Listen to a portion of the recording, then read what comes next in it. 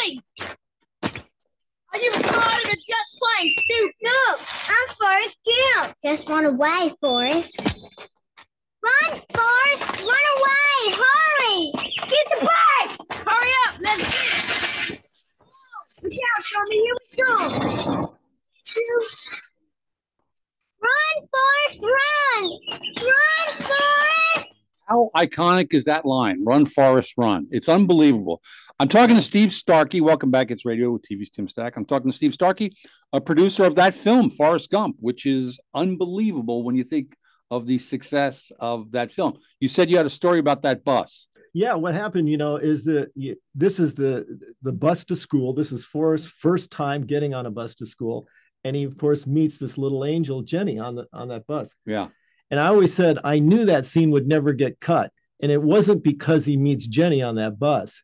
It's because of all the relatives and children that were on the bus playing the children. For example, Bob Zemeckis' son, Alex was on yes, the bus. That's right. My nephew, Ben, was on the bus. Don Burgess's son, the cinematographer's son, was on the bus. And Tom Hanks's daughter, Elizabeth, was on the bus. Never going to cut that scene. Never going to cut that scene. You can't go home if you cut that scene. And wasn't the bus driver, what was her name? Siobhan? Yes. She was a friend of Mary Ellen. Yes. Yes. Another reason, not going to cut that scene. Cutting that scene. The wife's good friend is not going to get cut out. That's right. So let's jump back to Lucasland, because I got to spend a little time there through our friend Dan, our mutual friend Danny Hahn, who used to make Christmas gifts for Jane Bay for Lucasfilm. Yeah. So I met Jane Bay, which is, by the way, where I met Danny Hahn. You met her up there? Yes. Wow. Yes. In when was it? Like in the early 80s or late 70s? We went there more like 94, although I think Danny was there earlier. Yeah. Like she brought us up. Yeah. Yeah. And that's then through serendipity, I was at a party at Peter's house and Danny was there and said, "Hey, didn't we meet up at Lucasfilm?" Oh my gosh. So how did you get to Lucasland?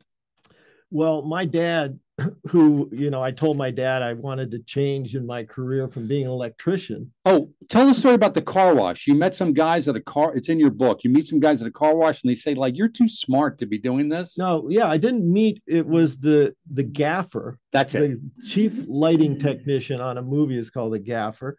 And I was working for him as one of his slaves. And he said, he and the cameraman are sitting around having some coffee. He said, well, why are you doing this work? I said, well, it's a job. I'm in the film industry, And they said, you're too smart to be doing. You find something else to do. You don't want to be pulling cable and turning on lights. Right. And right then I was starting to feel this urge to do something different. And my wife, who was working as a pastry chef in LA, she was having troubles in the kitchen at this high level restaurant. And we just said, let's move back to Northern California. And so it's kind of the kick in the ass I needed to just reinvent yourself. And so I did. I went to Lucasfilm. But how did you even know there was a job there? Well, there wasn't really. You just showed up again and got on the bus? Kind of. No, before I left Berkeley, I knew one guy in the Bay Area who was in the film industry. His name was Jimmy Bloom, and he was an assistant director. He had gone on to become an associate producer on Star Wars. Wow. The only guy, and he said, if you really want to get a job, go to LA. So I go down there, I'm doing this electrical, I'm coming back. I called Jimmy, I said, I did it for 2 years, Jimmy, I'm back. He said, well, why don't you have lunch with me? I'm working up at Lucasfilm.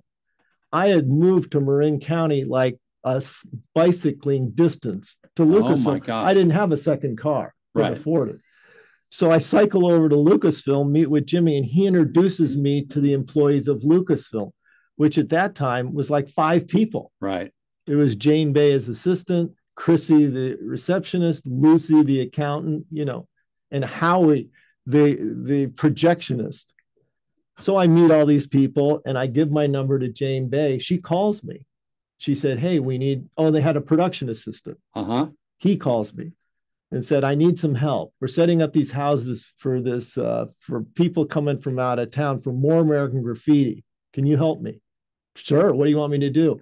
Just meet the movers at these places and hook the telephones up, whatever. And you knew how to do that. I knew how to do that. So I sat there and did that.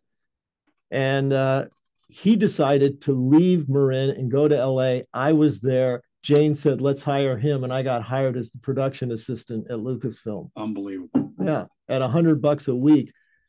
I had been making triple that as a lighting technician. Right. So there I was. So the first time I go in with this check for $125 or something, Lucy says, she gives me the check, the accountant, and says, now be sure to cash this. I said, well, of course I'm going to cash it. It's my paycheck. And she said, no, a lot of people keep these checks because George signs them and they think his signature is more valuable than the check. I said, well, not me. I need the money. Speaking of that sort of thing, I have a framed check from a bet that I made with Bob Zemeckis that Forrest Gump would win the Academy Award. Really? Yes. And he said, no, it's not going to win. I said, I'll bet you $100. And he wrote you a check. They wrote me a check, and the note says, a bet's a bet. I love that. $100. Good for Bob. Good for Bob. So you mentioned More American Graffiti. Yeah. That's one of my favorite movies. Nobody talks about that More film. than American Graffiti? No. Here's the thing. American Graffiti is my favorite George Lucas film. It's a classic. And trust me, I love Star Wars, but I'm not like a sci-fi lightsaber guy. Yeah. American Graffiti is a quintessential American film. And you love to imagine Ronnie Howard smoking pot with Harrison Ford. That's why you really love it. But I also love More American Graffiti. Yeah. The only part, and this is what I'm getting, this is a roundabout way to get to your book dedication. So you dedicate your book to the guys from the Birds. Yes. Yes. Yes. Chris Hillman and yes. Okay. So the only crazy part, I thought it was a telling line that you want to be a rock and roll star. It's exactly. Yeah. So the only crazy part of More American Graffiti is that whole aspect with Doug Somm. Yes. From the Flying Burrito Brothers, which Chris Hillman was in, I believe, after the Birds. Right. See, I'm coming a full circle there. To it. So, but I love that movie. I think it got dumped on, but I think it's a really great movie that people should watch. More American Graffiti. It was a great follow-up. These sequels are tricky. You got to feed what the audience wants, but you want to make it into something. Yes. And I thought they took the lives of those characters in the right direction. It was almost like before there was serialized television. Yeah. There was More American Graffiti. Right. Like, because you end American Graffiti on Charles Martin Smith disappeared in Vietnam. Like, how did that happen? Yeah. Well, we see how it happened. Yeah. You still don't see how. And by the way, it was really good Vietnam footage shot in that movie. That footage was scary. Yeah. I mean, it just shot in the Central Valley. Okay, anyway. I'm thinking about that now. So another funny thing you say in your book is when you're the new guy. Yes. You refer to the new guy. And quick story, like my first job ever, this call sheet, and I see on the call sheet Timothy Stack, new. And I thought they were referring to me like I've never worked before, like I'm new in the industry. But your new guy you're the new guy. Yeah, well, I was always the new guy. I mean, that's the thing when you're trying to make your way in the film industry. No matter what job you take, you're always the new guy because you don't know what you're doing. Yeah. So when I go into the editing room on More American Graffiti, they shot that movie in 3 different formats: in 16 millimeter, in 35 millimeter, and then widescreen 35. Well, I was filing trims. Explain what that is. Filing trims is when the editor makes a cut. He usually has these pieces on either end that he takes away because he puts in his perfect fitting piece of film. Well, this is back in the days of real film. Real film, which kids today don't know about because they've never seen film. But in any case, you had to take those little trims and put them back in the rolls they came from.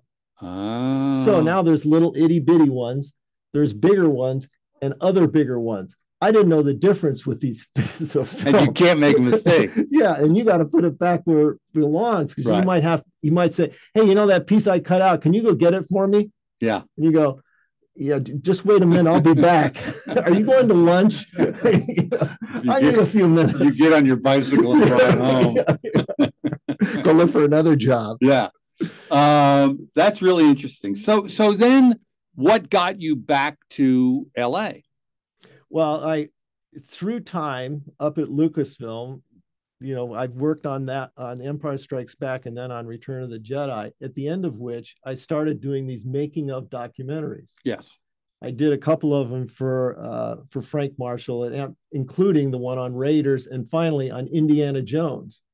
So when I'm starting the documentary on Indiana Jones, Steven, who had just moved into this new building at Universal called Steven Amblin. Spielberg. Not all of us are on a first name basis. Okay. Well, the other Steve. The other SS. That is. He said, I want that documentary edited in my new building. So Frank calls up and said, hey, we want to move your operation from your little editing room up in Marin down to LA. Said, great, sure. Can Liv come? Yeah. Sure, we'll come to LA. So that was my introduction, into working at Amblin and with Spielberg. But go back to your specific question. I'm trying to remember your specific question was how you got back down to LA? How did I get into LA? Yeah. So that was what brought me to LA. And then once there, when I finished up the documentary, I was looking for a job to continue my editing career. So Frank said, hey, they're starting up this movie called Back to the Future. They're looking for a second editor. Why don't you go interview with the editor? So I interviewed. Was Artie Schmidt the editor? Artie Schmidt, who we just recently passed, was the editor. And he came to, I interviewed, and I could quickly tell I'd never edited a feature film. They were looking for a real guy. And I said, okay, I'm not going to get this, So anyway, I go to Frank and he said, yeah, you're right. You didn't get the job. But then Artie always said to me, I'm responsible for the fact you became a film producer because I turned you down on that movie. That's really funny. You're right, Artie. God bless him. So how did you then go to the next? So you're part of this world. So then Frank says, okay, forget Back to the Future. We're starting this TV series, Amazing Stories. Gotcha. Interview there. All right, I go there. The producer comes to Frank and says, look, I just interviewed with Steve. He's great, but I don't want to hire him as an editor. But I'd love to hire him as an associate producer because he knows everything about post-production. What do you think he'd say? Also having been a lighting guy, about what goes on a set. But primarily the associate producer in television is responsible for finishing the shows. Yes. Editing, music, sound, getting it ready for broadcast. Yes. I'd done all that when I was on the Star Wars films. So they said, you think you'd want to do that? And so Frank calls me in the office and he says, tell me what your 5-year plan is. And I said, I got a 5-minute plan. I got a 5-minute plan. I said, in 5 years, I want to be an associate producer on one of your movies. He said, really? Okay. I tell you what, I got a starting job for you then. Over on Amazing Stories, they need an associate producer. Take the job. I said, well, okay. Okay. So I took the job. I was offered, took the job, and I immediately had like PT. I was terrified. Well, I thought we should refresh people's memory of that show. How are we doing on time? We all right? Amazing Stories was a show created by George Lucas and by Spielberg. By Spielberg. Yes. Lucas was one of the directors they brought in. No. Spielberg directed the opening episode as well as executive producing the entire anthology. But all these directors, yes, very well, directors, like Burt Reynolds, Clint Eastwood, Martin Scorsese, all came in and directed episodes as a favor to Steven. Right. But that job, handling those guys, was huge. Huge. And the pressure, because people don't realize in the film world, the director is it. He is the field marshal, he's the Fuhrer, he's all of that stuff. So you're working with Scorsese, and then all of a sudden you're with Clint Eastwood. This is the making a movie in television. Yes. So you're working with film direct, not like television where writers are in control or producers. Here, directors are in control, and big directors who are used to big budgets, not TV budgets. Also, that show, because it was an anthology show, you're not back in the home set of the kitchen to shoot there where everybody knows it. It's a new set every week. Just like Johnny Bago. Just like Johnny Bago. It all comes back. And on that note, people want to watch Johnny Bago. All 6 episodes are on YouTube. They should. They're really clever. They're great. A show that was meant for modern day serialized television. It should have been on HBO. We could have done whatever we wanted. It was not built for CBS. I think it was on CBS. Yes, it was. Yeah, it was not built for CBS. Anyway, let's take another break. I'm talking to Steve Starkey. He's the writer of, I'm holding it up again, Breaking and Entering, The Education of a Film Producer. Right there. That's a really good picture of you. Yeah. Who drew that picture? Doug Chang. Oh, man. Actually, I'll tell you more about that after the break. Okay, let's take a break. And also the book has great pictures inside. Yeah. Too. So, okay, we'll take a break. You're listening to It's Radio with TV's Tim Stack. Okay, go ahead.